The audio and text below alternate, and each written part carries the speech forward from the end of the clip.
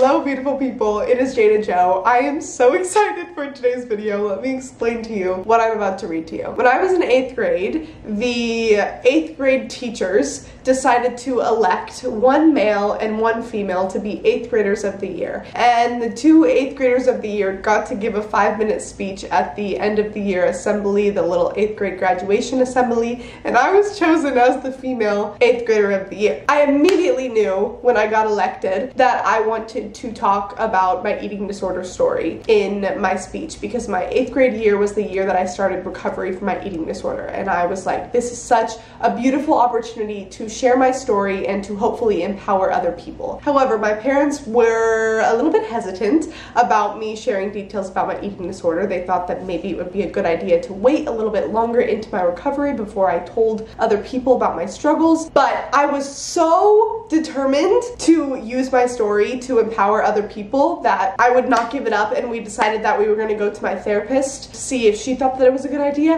and she was on my side. She thought that that would be a really powerful thing for me to do, and so I won that argument and I got to talk about my eating disorder in my speech, and it was honestly, still to this day, maybe one of the most empowering experiences of my life. I think back to that day very, very frequently because the feeling that I felt after giving that speech is something that I want to feel again, and is something that I want to continue to chase, because I want to continue to be a part of projects and communities that make me feel empowered in the way that giving that speech made me feel. I thought that I was never going to be able to read that speech ever again because I could not find it. I looked on all of my home computers, I looked on my personal computer, I looked everywhere to try to find this speech because I knew that I typed it up, but I did not know where I put it. After years and years and years of thinking that I was never going to be able to read it again, I was going through this box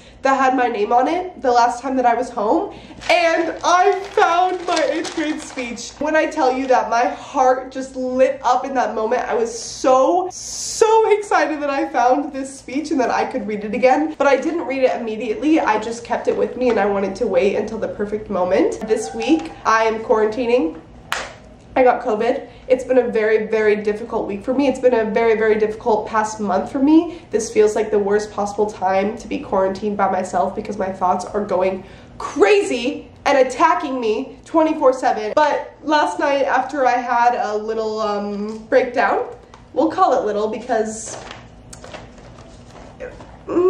yeah, it was so little, so small, only lasted just a little bit of time. After that little breakdown, I knew that I needed a little pick-me-up, and I remembered that I had this speech, and so I read it last night and I started crying. Oh, good cry though. You know those cries that come from deep down in your soul and they just actually feel really good? That's how that cry felt. And then I literally sat there with my paper and talked to my 8th grade self and told her how proud I was of her and told her about my new life, and it was just very, very, very healing. And then I had the idea that maybe I could share the speech on YouTube, because even though it's very much written by an 8th grader, I still think that there's things to take away from this speech, and I still feel so proud of this speech. So, imagine me in 8th grade. I actually had like the same haircut. I had a little short bob. I was in a black jumpsuit and I was wearing red Converse. Everyone in my grade, plus my mom, my dad, and my sister. Here we go.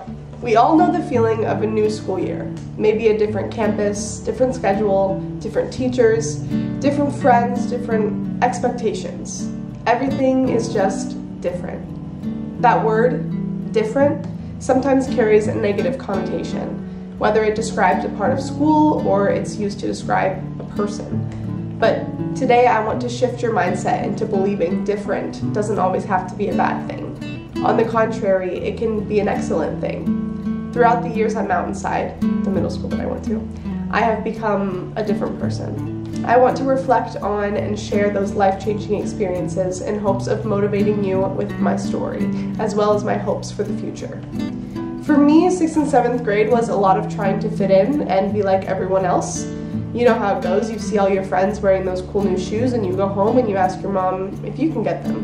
When she says no, you say, but mom, everyone has them, trying to convince her you need them.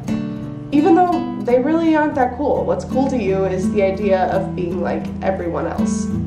It's okay to like the same clothes as your friends, but here's when it gets tricky. When you get so wrapped up in what society says you should be that you lose yourself along the way. Images are powerful, but images are also superficial. Society today promotes its idea of perfect on almost every magazine cover and every television commercial. It can be very intimidating and discouraging for our self-esteem. Unfortunately for me, getting right down to it, I let that superficiality override my common sense when I was in 7th grade, and I developed an unhealthy relationship with food, otherwise known as an eating disorder. I thought the only way to be accepted was to look like the girls who I saw on the magazine covers, so I took it upon myself to do all that I could to look like them. It started as a girl just trying to be healthy, but eventually it spiraled out of control, and I restricted myself from all the foods I once enjoyed eating. I also basically restricted myself from being happy. After rapidly losing a crazy amount of weight which I didn't have to lose in the first place, I became very skinny, very fragile. I had no muscle, no fat. This meant nothing to protect my still growing bones from injury. This also meant I had no energy to keep me going throughout the days. Because in case you didn't know, fat stores equal energy. So yes, I looked like the girls in the magazines, but at the same time I was depressed. I was lonely, I was insecure, I was tired, I was starving. It wasn't until I took a step back and reflected on my behavior that I realized just how wrapped up I had become in the idea of being perfect. So today, for me, being fearless means being honest, and the truth is, I struggled. Why am I telling you this? I want to show you how I have grown and evolved from that struggle, because chances are you struggled too. Maybe not the same way that I did, but how you struggled is not what's important. What's important is that you learn to get up after being knocked down. Luckily, I was able to do that this year. I turned my 8th grade year into an opportunity to truly find myself, because that struggle, that disorder I developed, does not define me, and I wanted to find out what does. Before this year, as I already talked about, I was obsessed with society's definition of the ideal person. But I realized that we are society, you and me. I have a say in society, so I decided to change my outlook as a member of the society and developed my own expectations for myself instead of following the expectations of others. The first step was learning to love myself, because if you don't love yourself, you're less likely to respect yourself, which can lead down negative paths, as shown through my experiences. I learned to love who I am, even if that meant accepting the fact that I'm different and will always be different. But different is beautiful. God has created each and every one of us with a purpose, and if we all had the same purpose in life, we would never get anywhere. Once you learn to love and accept yourself, it's so much easier to give love and acceptance to other people. Many people choose their friends based on materialistic things, and they never experience true friendship. When two people take the time to get to know each other's hearts, that's when friendship is formed. These types of friendships are the ones that will last.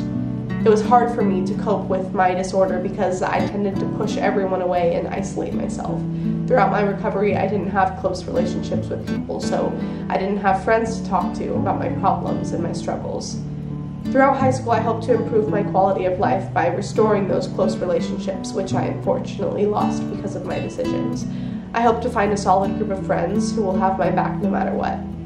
At the moment, it may seem as though having a ton of friends is the way to go. And don't get me wrong, having a lot of friends can be awesome, but just be sure that they're real friends, because when it comes down to it, would you rather have a close group of best friends who know you very well, or a million friends who don't really know you at all? My goal is to find a close group of best friends who know me very well. What better time to make new friends than in high school, right?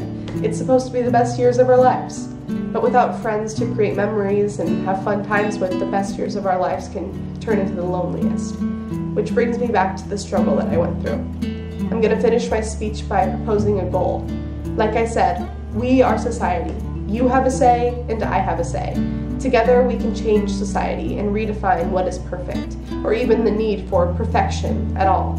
I hope together as a school, as a community, we can change societal norms by promoting the acceptance of our differences. If there's anything I would want you to take away from my story, or if there's one thing I have learned throughout my recovery, it is that being like everyone else waters down the world, but being different, standing out, can change the world. I want you to each understand that there is so much more to life than those Tory Burch sandals or the Michael Jordan high tops. So much more than how you looked at that picture that your friend just posted. So much more to life than how skinny you are, how rich you are, how popular you are, how perfect you are. What matters is your heart. If you have a loving, caring heart that is deeply rooted in God's love for you, no storm will ever be able to shake you. Because in the Lord, you are strong, you are courageous, you are important, you can do great things, and you are beautiful because you are different. How cute is that? The reason that I got super emotional reading this the first time, I literally went like this after reading it because I just want to hug my 8th grade self so much. I get a little emotional thinking about her goals for high school just because they were not met, if I'm being honest. I did not find a close group of friends to be able to make high school the best years of my life. It did turn into the loneliest years of my life, so that section gets a little emotional for me because I imagine telling her these things and her being very, very sad, but at the same time, I'm so proud of my journey and I'm so proud of where I am right now, and thinking back to that girl, she still is me. That voice that I, for the first time, used to tell my story, I'm still using to this day. I'm still sharing my story on different platforms and in real life to hopefully inspire other people and motivate other people and uplift other people. But at the same time, thinking back to my 8th grade self feels like a completely different version of myself. I would have the best time if I were to have a sleepover with that 8th grade girl, but at the same time, we're not the same person. I have learned so much, and I'm so grateful for the opportunity to be the 8th grader of the year. I know that that might sound so silly. My brother had my contact in his phone as Agony for a really long time, 8th grader of the year, to make fun of that idea, but it truly meant so much to me, and I truly feel as though it was a pivotal moment in my life. I am proud of myself, and I wanted to share that speech because isn't it so sweet? Isn't that so sweet? Anyway, I hope that you enjoyed this. Thank you for listening. I'll see you in the next video. Bye. I know you told your friend you're not okay, and tell me what's wrong and why you never said you felt